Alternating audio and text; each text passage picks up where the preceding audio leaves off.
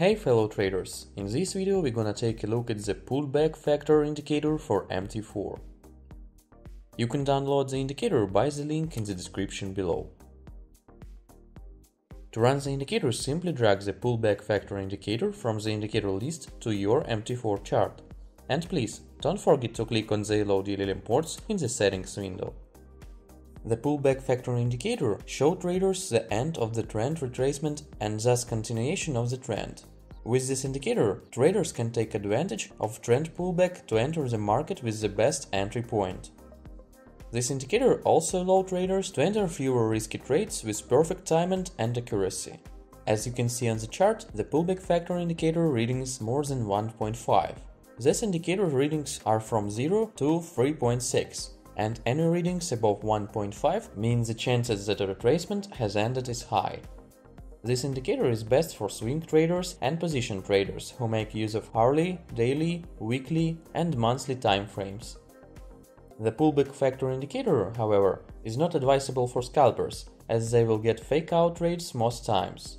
Traders must be familiar with the price action and market structure before using this indicator.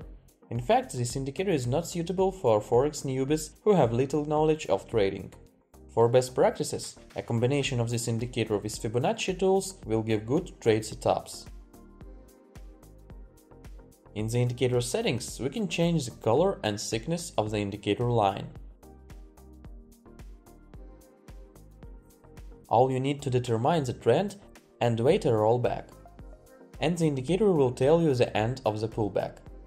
For example, here is the indicator value exceed 1.5 and the pullback is over, so you can open a trade right here.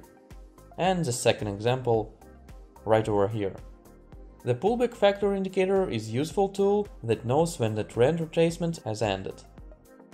It is a perfect tool to spot a perfect entry trade with a great risk-to-reward ratio. This indicator will give you best result when coupled with the Fibonacci tools. Newbies are advisable not to use this indicator blindly. Finally, this indicator is best used for hourly, daily, weekly and monthly time frames. Moreover, you can download the indicator by the link in the description below. Bye bye!